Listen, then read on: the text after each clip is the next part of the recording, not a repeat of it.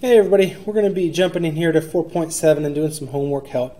What you need to understand is that the problems in this assignment get progressively more involved. And so we're going to start out with something where it's just asking us to finish the problem. This is sort of like how you end a problem, and then it's going to work our way to the point where we're starting from fresh. And you will have one like question 22 through 33. Somewhere in there will be an example of a test question that you'll have to do. But let's take a look at number 5 here. Okay, we have n squared plus 16n plus 64 equals 36. Now to start out, these problems are not going to be difficult to start. We're going to just go through the factoring process. They're already built for us just right, so we just have to just kind of go through that factoring. How do we split a 64 so it adds up to 16? This is going to be the square root, so it's going to go to 8 and 8. And the 64 is positive, so my signs have to match. In order to get a positive 16, I need plus and plus. Now the reason we want to do that is so we can compress that factoring into one parentheses that's squared. All right, so this is step 1, is just getting to this format. Now that we're here, we want to isolate the n, and the way we do that is by taking the square root and peeling any layers off. It's going to give me n plus 8 equals plus or minus, and I understand the square root of 36 is 6. I'm going to wait on that just to show you one distinction that you'll notice later in this set of problems. To finish this, I just need to minus 8, and I would have n equals negative 8 plus or minus root 36. Now, if the square root of 36 was something like the square root of 17 that doesn't square root and doesn't have any numbers inside of it, this is my stopping point. However, if it is reducible at all, we should continue to reduce. In this case, the square root of 36 we know is 6. So now I have negative 8 plus or minus 6. Sometimes when we reduce, we'll end up with something like negative 8 plus or minus 2 root 7. And that would be our stopping point. Because this reduced all the way, we can go one more step. We can answer the question, what is negative 8 plus 6? That would be negative 2. And what is negative 8 minus 6? That would be negative 14. These are the two places that graph will equal 36, or when it would cross the x-axis. Hopefully that's enough to kind of help you with that. Again, these are already set to be factored, so you factor them and then solve from there. When you get to the next section, 13 through 21, they're leaving that last number empty. And they're asking you, hey, what number would go here? Let's take a look at number 14. It has x squared plus 12x plus c. They're asking, what's that perfect number?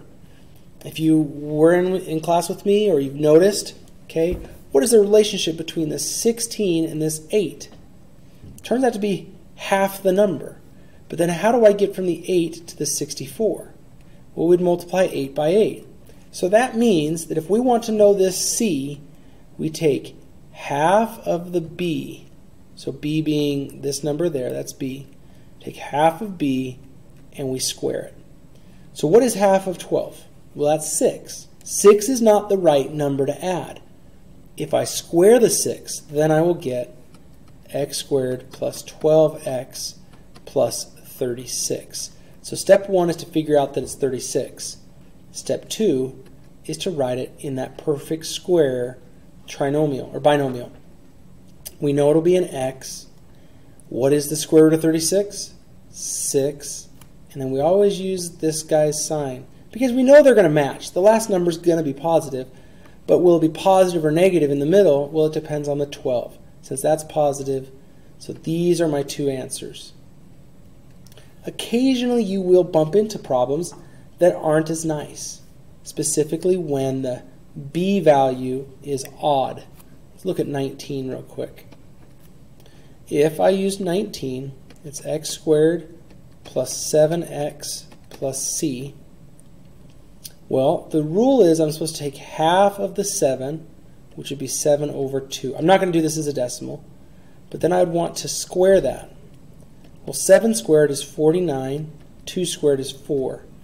So the best case scenario for this is x squared plus 7x plus 49 over 4. That is the perfect way to build a perfect square. However, now I go to factor it, it'll be x and x, and we always evaluate this 49 over 4 by a root, which would be 7 over 2. You'll also notice that that's half the middle. So this guy right here is always going to be half the middle or the square root of your perfect c value. Here again everything is pluses, and so my final answer would be x plus 7 over 2 squared. All right. Now at the end of the day, we want to actually be able to solve a problem that starts from scratch and still be able to get through it. So let's take a look at, let's do number 26 will be good.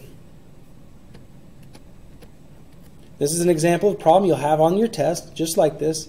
X squared minus 18x plus 86 equals 0. All right, step one, we've got to make room for our perfect number. So we're going to move the 86 out of the way. So now we get x squared minus 18x plus something equals negative 86. To find that perfect number, we're going to take half of our 18. Half of 18 is 9. 9 squared is 81. So I'm going to add 81 here, but to do that I also have to add 81 on the other side. Let's pull that down just a little bit. On the left, I should get x and x.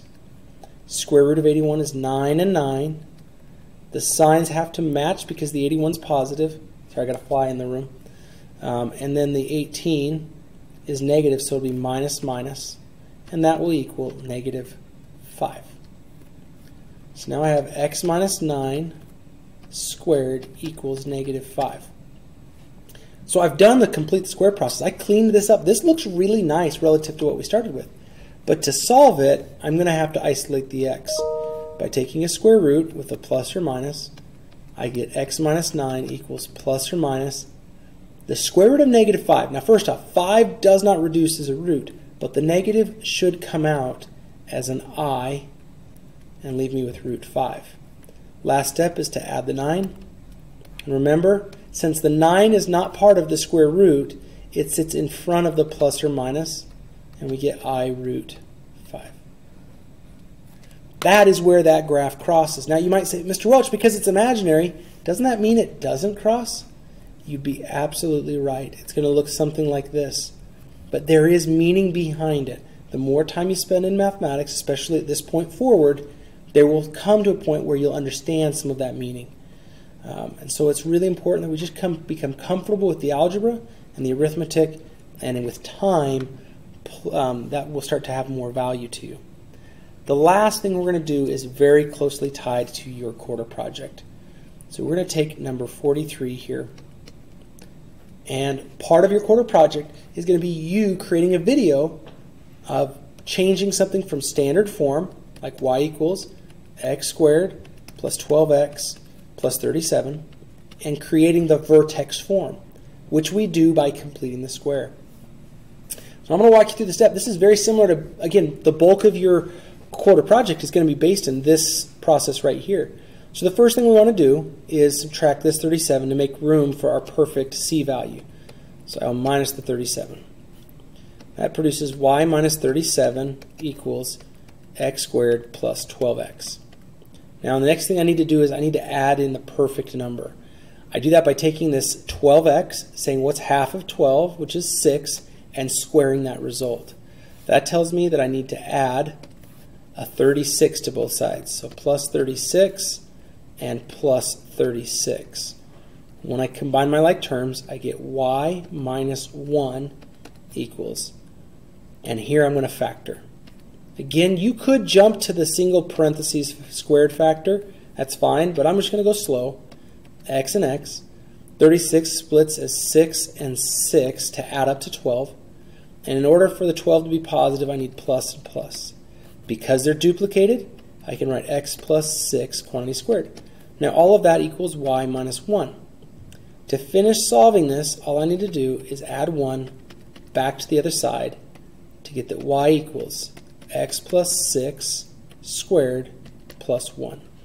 That is the vertex form of the equation that we started with, which is great because then I can find the vertex. And the vertex is the opposite of what's grouped with x, and then whatever number's added or subtracted at the end, just the way it is. There's my vertex, negative 6, 1.